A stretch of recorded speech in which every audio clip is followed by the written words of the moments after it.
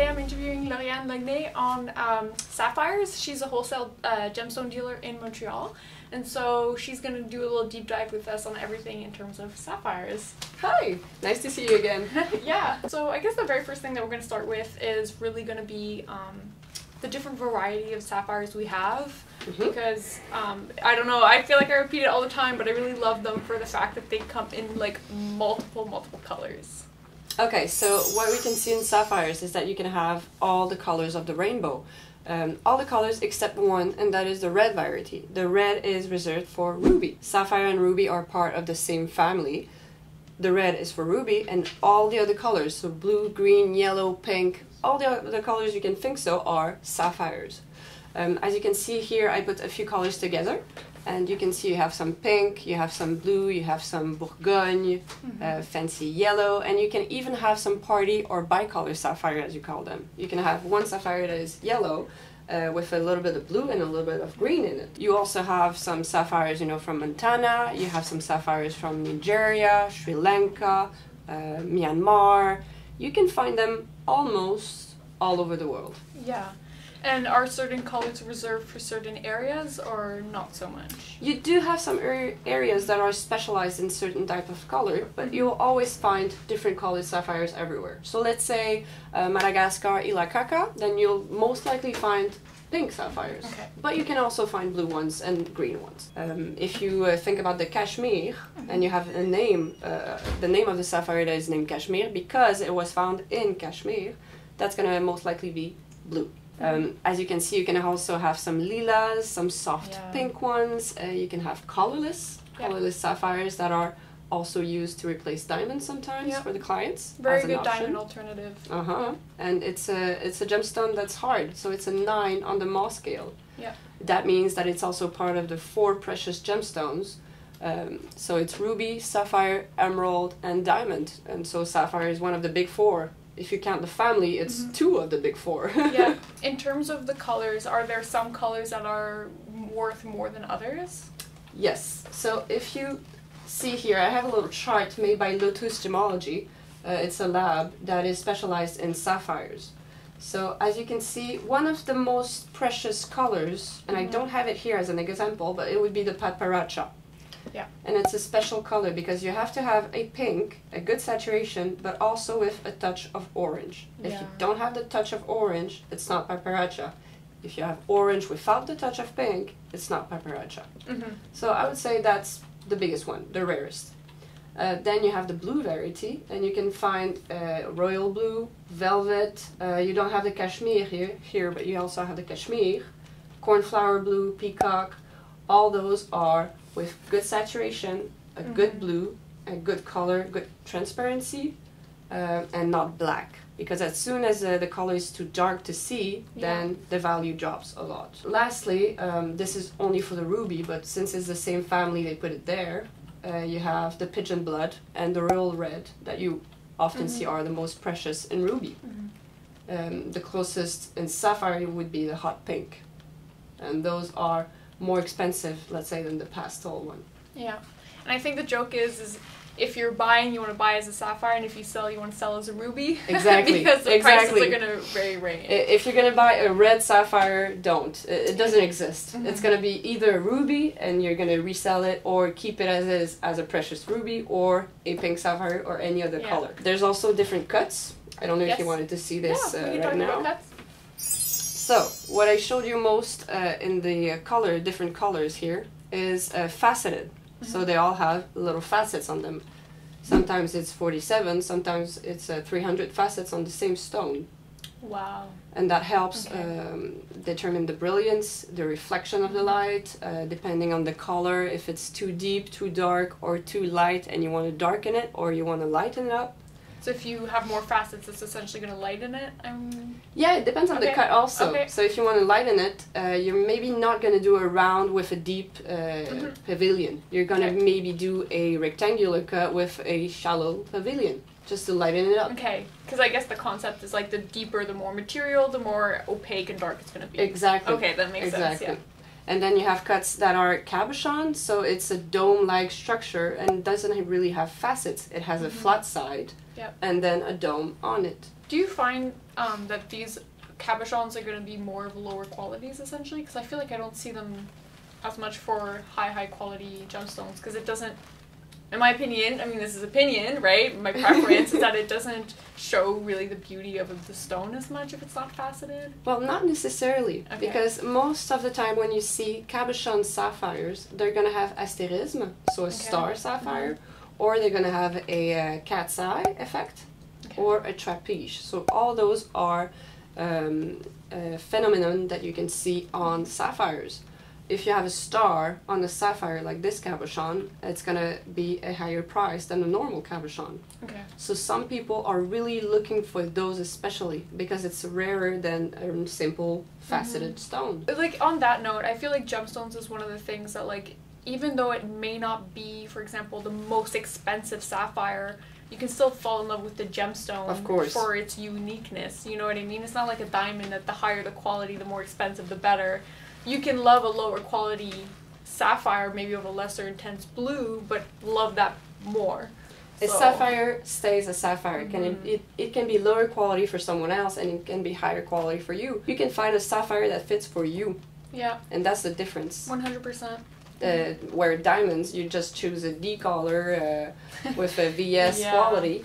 It's not the same. It doesn't have the same personality, you know. Yeah, I've actually even had people ask me specifically to see small inclusions within the stone, because they thought that it felt more like natural, it felt more unique than having like a really high quality in terms of clarity. Inclusions in sapphires and in gemstones in general, as long as they are small and not dangerous, they're important, because it can tell you that the stone is natural, that it's yours, that it wasn't switched on, or that you didn't lose it. It can tell you a lot. I also wanted to show just that you can also see melee sapphires. So those are the smallest sapphires that you just put on jewelry as accessories, not necessarily as a main stone. You can have as small as 0.7 millimeters in melee sapphires. So you can really have some small stones, and as big as, let's say, this 5.5 carats. Yeah, and like we have a very good example here. It's not set in jewelry yet, but it can give you a good eye for like what you can do with pavé in terms of sapphires, because they range in such wide colors. You can have like full dégradé, like full spectrums of different shades and hues that can create a really nice piece in the end. So in sapphires you can have treatments. Yeah. Most of the time, 97% of the sapphires are going to be heat treated, and that's okay. Yeah. It doesn't do anything for the value. Now, if you have a big sapphire that is not heated, then that ups the value. Yeah. So it doesn't change if it's heated, but it changes if it's not. So you can have treatments of beryllium, you can have heat treatments, and you can have glass-filled sapphires, amongst other treatments. Okay. The ones that are accepted are the heat treatment. Yeah. That's it. And the heat treatments are really going to be to enhance the color, whether it's going to be darken it or lighten it, essentially. People don't really care most of the time if it's heated or not. It's still a natural gemstone, it just went into a big microwave. Yeah. So you just heated your food, you know? Yeah. In terms of the filled one, that is a faux pas. That is not accepted. Okay. If you don't tell your client that it's glass filled, and if you don't know about it and you learn about it later on, then it's something that you can attack the jewelry on, and even anyone that sells you the gemstone. Yeah. So that's a faux pas in the gemology world. Yeah. So anything that is beryllium treated, that is radiated, and that is glass filled, it's a no-no as long as you don't say it. Yeah. If you say it, I'm going to sell you this stone, it's glass filled, that's fine. Yeah. That's fine, as long as the client knows about it, because if afterwards you buy a stone, you're going to make a certificate out of it, and on the certificate it's going to say a composite gemstone with some sapphire. You're not even going to have a sapphire certificate with it. Okay. So it's not going to be worth, it's going to be worth $5, whereas not treated would have been worth $500. Yeah. So it's a big difference in prices. And I'm guessing that this treatment essentially is to cover the clarity, right? It's to fill in the imperfections within the gemstone. Exactly. Yeah. So you put lead glass in the imperfections and the fissures in the stone to hide them. Okay. So you don't really know about it, but maybe your sapphire has 3 fissures all across from it, and maybe one hit and you're going to break it in 3 pieces. Okay. So it's really not good for the integrity of the stone, all in all. Yeah. Exactly. Because I think when they fill with high lead content, it's because it has a higher refraction, so I guess it hides those inclusions. It's like an illusion. Yeah. It's when you break glass in your car, on your window car, and they fill it with product that is colorless and you don't see it anymore. It's exactly that. So it hides the defect. Okay, but obviously when you're working with somebody like Lauriane, when we buy our gemstones, they're all verified, so you really want to make sure that you are going to a good source. If ever you are not sure, you can always ask to have it evaluated with like GIA, or there are also local evaluators. Genuinely what happens is you want to buy it, you want to have it evaluated from the person you don't buy it from, so it's not biased. That's what it comes down to, right? Yeah, exactly. So you can have GIA, Lotus Gemology, you have FG labs also. You have all sorts of labs internationally or locally that can test your stone. And that's because there are a lot of treated gemstones, imitations, and synthetics. Sapphire, let's remind ourselves, is one of the big four. So of course it's going to be plenty of imitations and synthetics on the market. Yeah. So if you see a price that is too good to be true, then most likely it's too good to be true. Do you want me to show you the examples right now? Yeah, we have some examples of some synthetic stones on the market. Okay, so this is a synthetic sapphire rough, and you call it a boule. A boule? A boule. This is the Verneuil method. Okay. So you have a lot of different methods for synthetics. Essentially, it's exactly the same chemical composition and the same hardness. So it's exactly the same as a natural sapphire, except it was grown in a lab. Yeah. And that's a problem for a lot of people, because if you don't really know about gemology and how to study gemstones, you won't be able to tell the difference. So if you come across, or if you think you've come across a synthetic sapphire, that one, I would say, verified it in a lab or with a gemologist, because you can have some rough with that and synthetic that are formed afterwards after the boule. They can also make every color. Yeah. And that's dangerous. And unless you studied in gemstones, you won't be able to tell the difference. Yeah. It's the same weight, it's the same chemical composition, the same colors, everything. It's really hard to tell. That's why like you need somebody who's trained eye, and like she's gonna go in with her microscope essentially, because she'll be able to really tell at like the inclusions, the composition as well, right? Like exactly. The structure, molecular structure, I suppose. Yep. So one of the most basic thing we learn in school is the pattern, the growth pattern of the sapphire. So it's the composition of it. When it's in nature, you can see the pattern that is in hexagonal shape. Yeah. And you can see in the structure, even if it's faceted, you can see in the structure hexagonal growth of the crystal. If you see in the synthetic, you won't have that hexagonal growth. You'll have a sort of rainbow-shaped growth. Okay. Like this, in the dome. And you'll see it repeated in the stone. And it's hard to see. So you really have to have a trained eye to see it. And I think also, what is a side note, which is really cool, is that I think the same stone, depending on where it was formed, will actually have different inclusions as well. Exactly. So like emeralds from different areas, she'll be able to tell based off of like the structure in which it grew.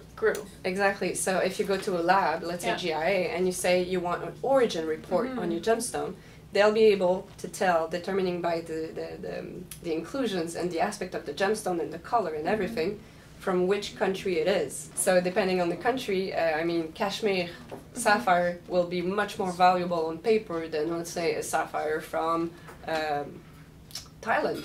Yeah. There are some places where it's legendary. Yeah. Where you've known there are sapphires for hundreds of years. Like the reputations. The reputation is not the same. You also have some imitations that are easier to tell. Yeah. And you have some glass imitations. Those are easier to tell because you'll have some abrasions on the facets because it's less hard than sapphire. Glass is usually, and glass and plastic are usually 6 to 7 in hardness, where sapphires, we said earlier, are 9. Yeah. So they'll be more used up, and they'll be harder to the touch. Yeah. Because a natural crystal and synthetic will be colder to the touch. Okay. And some of them will have a weird backing like that. That tells you, honestly, quickly enough that it's plastic and imitation. Yeah. And then you have the CZ, the cubic zirconium, that can have any kind of color also, and will often imitate sapphires and rubies. Yeah. It's gonna be cold, it's heavy. Yeah. It's way heavier than any gemstone. Yeah, you really feel it. You feel the difference in weight. So that's one of the clues. And then it shines way brighter than any other gemstone too. It shines brightly like a diamond. Yeah. And sapphire will not shine like a diamond most of the time. Yeah, I feel like especially the bigger you go in terms of like synthetic, like CZ or moissanite, it just doesn't flare like a natural gemstone. It doesn't feel right. It has a synthetic look to it. Alright, so let's talk a little bit about prices, just in terms of like diamond alternatives, so let's say white sapphires. Because if you're looking at a 1 carat diamond, you can get it as low as 6,000, you can go over 12 depending on the quality. Versus if you're looking at a white sapphire, you're looking more at like $200 maybe for a 1 carat. So it's really not the same game, and you have a lot of brilliance and you have a good hardness to the stone, so it's really a good option if you don't want to pick diamonds. Yeah, exactly. And it's still really beautiful, and honestly guys, if ever you guys are thinking about something a little bit of a lower price point, then I still suggest going natural gemstone because it will be worth more over the time versus synthetic. Exactly. So when you want to have a jewelry made for you, maybe later on you're gonna want to give it to your children and keep the jewel in your family. And having that made with synthetic, I mean, it's just not the same thing. It's not going to have the same value. And then you have the same thing with the black sapphires. So you have black diamonds and then black sapphires. Yeah. And black sapphires are also going to be a fraction of the price. So this one is going to be maybe, what, $100, $200 bucks if you have a high quality one or a big one. And I mean, it's going to be black. It's the same color. Exactly. And actually what's really fun about it is if you look at black diamond, it has a very metallic hue to it. But black sapphire is a jet black, and so there's no metallic hue, which I find generally looks a little bit more masculine. And so if you still want a black stone, this is a great option, and it looks killer in yellow gold. Having been in the jewelry industry for quite a while now, I feel like whenever I see gemstones, it's so much more personal, it's so much more artistic, it's so much more life in it versus looking at like a boring diamond. I feel like I'm over it, I don't know. Exactly, and I mean, they all have their personality. Colored gemstones, along with their inclusions, their size, their shape, you're gonna find something for you. Okay, and then you have the Montana sapphire. So, as you can see, it's not the best looking sapphire, let's say, in terms of quality and color, but it has a very different, very special hue. It has some inclusions and it's a bit milky. But since it's a Montana sapphire and it's an American-made stone, then it's going to be more expensive. So that's the difference. It's considered an ethical gemstone. So maybe this one is going to be maybe around $200, $300 for a stone, and the same quality and same color from Mogok is going to be $50 a stone, just because it's not as ethical as the American one. And this can be due to factors, for example, their working conditions, right? Their laborers could be paid at higher rates than, for example, the recycled water. Thailand, You have a lot of restrictions in Montana. You can't mine everywhere you want. You have some restricted areas where you have to mine, and then you have to pay your miners, you have to recycle the water. You have to replant trees afterwards. So there are a lot of restrictions that make the stone more expensive. And that's okay. That's also a type of gemstone that people love, even if they're included. A lot of people do want the more ethical, but let me remind you, just because it's coming from any other mine doesn't mean that they're not ethical, okay? Like it can be coming from Vietnam, Thailand, wherever, and still be coming from ethical mines. So you just need to ask your gemstone dealer. They will know where they're coming from for the most part. Of course, and even in Vietnam, you have some family-owned mines. It doesn't mean that it's unethical. It's just that it's only the family that works there and sell the gemstones themselves. So it's considered ethical by all means. It's just not the same way that we work here. Is it a wrap? I think it is. Yeah, I think it is. All right. Thank you guys for watching. If you have any questions, obviously leave them down below. We'll be happy to answer them. I will leave her website in the link, so if you guys want to check her out. Thanks for watching. We'll see you next time. Thank you.